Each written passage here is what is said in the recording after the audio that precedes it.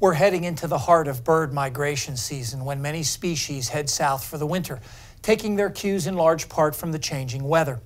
But last week, many birds were headed in the opposite direction, totally because of the weather, specifically Hurricane Dorian. Now, back in the days when wayward ships would get caught in the eye of a hurricane, mariners would often report seeing lots of birds there.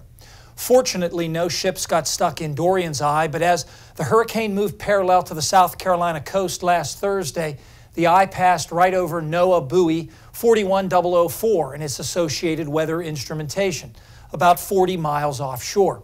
And here's the data it gathered. This is over a 36-hour period. Sustained winds are in blue, gusts in red, both in knots, so hurricane force is about 65 knots. I put a black horizontal line there. And as the hurricane approached, you can see the winds increase and gusts go above hurricane force in the eye wall, then drop rapidly, almost going calm as the buoy got into the eye. And then winds increased rapidly again as the opposite eye wall passed over. Meanwhile, check out the air pressure, which is in green. As the eye approached, the pressure dropped quickly and bottomed out around 28.35 inches, which validated the estimate from the Hurricane Hunter aircraft. Then the pressure rapidly went back up as the eye moved away.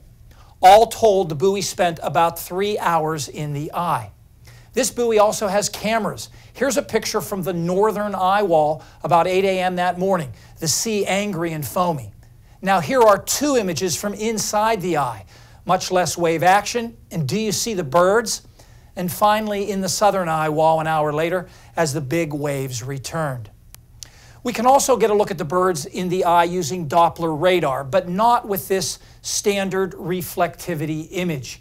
We need the capabilities of dual polarization, an upgrade done about 5 years ago. And one of the new products is the correlation coefficient, which measures the uniformity of the targets that the radar beam hits. The higher the value of correlation coefficient, the more uniform the targets.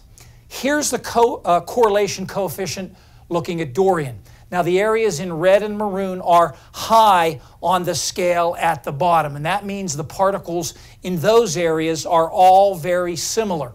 They're all raindrops. But look at the eye. Those blues and greens are farther down the scale and indicate that whatever there has many different shapes and sizes. In this case, birds and probably some bugs as well.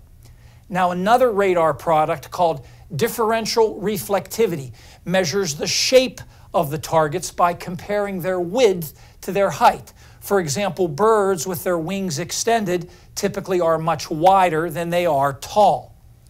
Here's that product for Dorian. Now the eye with all those birds really sticks out in a different color that's very high on the scale, indicating that the horizontal width of the targets was much bigger than their height, very suggestive of birds.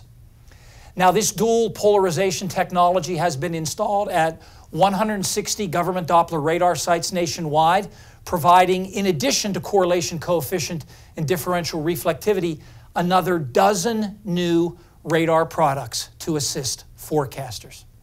Stay tuned. Our extended forecast is next.